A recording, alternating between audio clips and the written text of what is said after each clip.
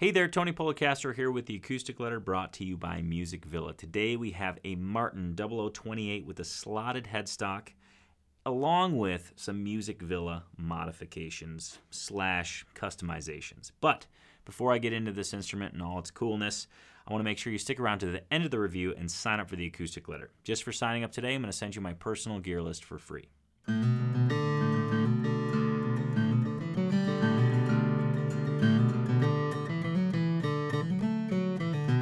On to this custom Martin 0028 slotted headstock. This is an extremely comfortable guitar to play. It's small and it packs a huge tonal punch because of the Music Villa requested customizations.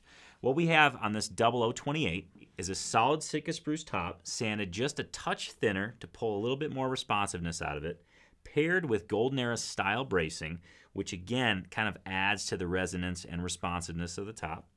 We have an ebony bridge with a bone drop-in saddle, white binding around the entire top, rosewood on the back and sides. Again, it's a 00 body size, so it's extremely comfortable.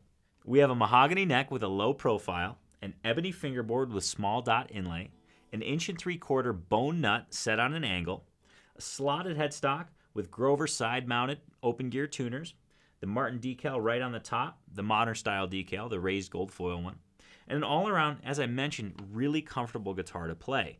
Now, it has a shorter scale length, like most 00s, and I gotta say, there's a ton of sound coming out of this instrument. I was not necessarily pulled one way or another when I initially saw it, but I think with the customizations and the fact that it's rosewood with that Golden Era bracing and the thinner top, it packs a huge punch. So we're gonna give the Martin 0028 slotted headstock Music Villa Custom a play so you can hear what it sounds like.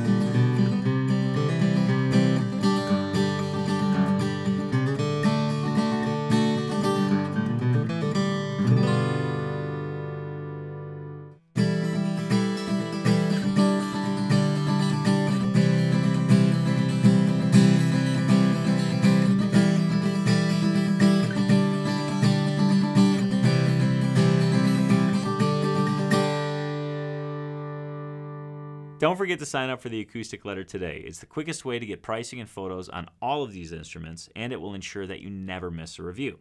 Just for signing up today, I'm going to send you my personal gear list for free, because as a guitar reviewer, people always ask me what I play.